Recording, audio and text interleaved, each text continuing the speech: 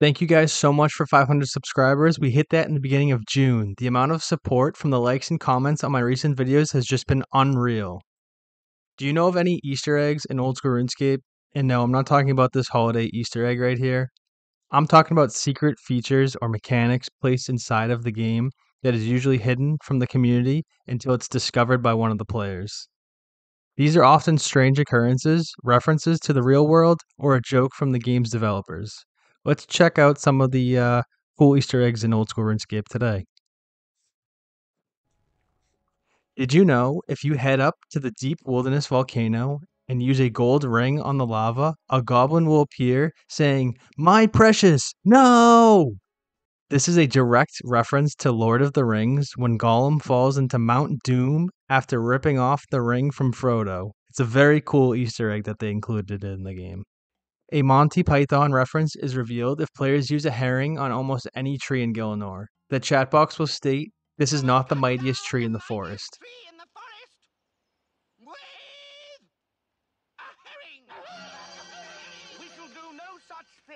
This is a direct reference to one of the lines in the movie.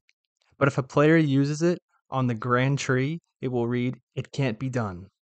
Down a tree with a herring? It can't be done. If you examine an ogre standard outside of Castle Wars, it will read, "Not very high." I found this pretty funny when I discovered it, and I reference it to the Shrek movies because he too is an ogre with not very high standards because he only likes other ogres. Do you all remember trying to complete Monkey Madness 1 as a kid or even as an adult?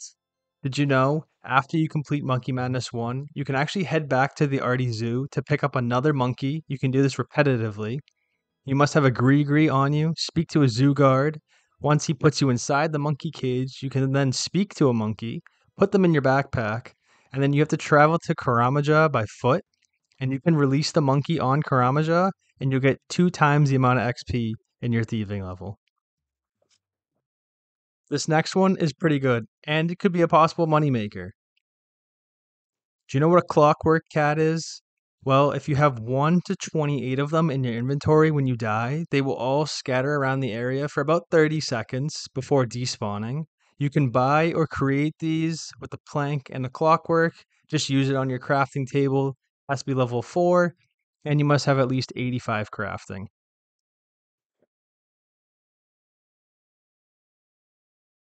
If you have a jar of souls in your inventory and you use it on the soul altar in Arceus, it will cause Sister Soul to appear. She'll perform a dance emote.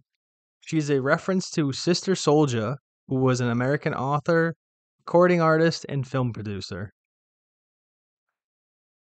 Alright, and for this one, you're going to want to be on the Lunar Spellbook so you can cast the spell called Dream, which is 1 Cosmic, 2 Astral, and 5 Body Runes. You do want the Jar of Dreams in your inventory and some low HP.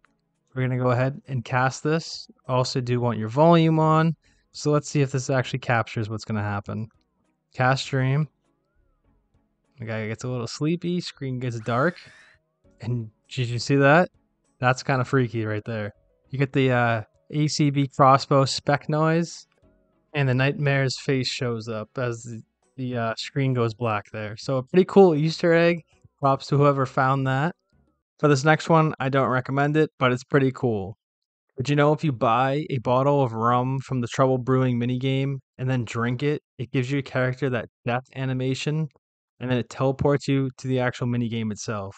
It's great for, I guess, like freaking people out, but that's about it. But it's not a great use of points when you can just use the minigame teleport to get there.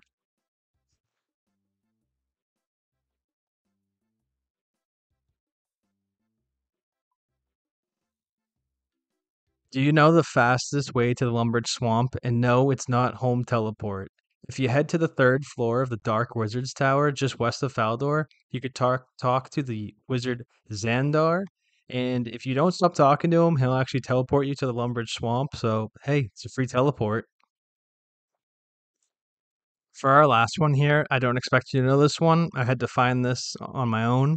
But if you talk to any of the privates walking around in the Barbarian Outpost, they could make your character perform some of the drill instructor emotes. So you'll be doing push ups, 5-star jumping jacks, sit ups, stuff like that. Pretty cool.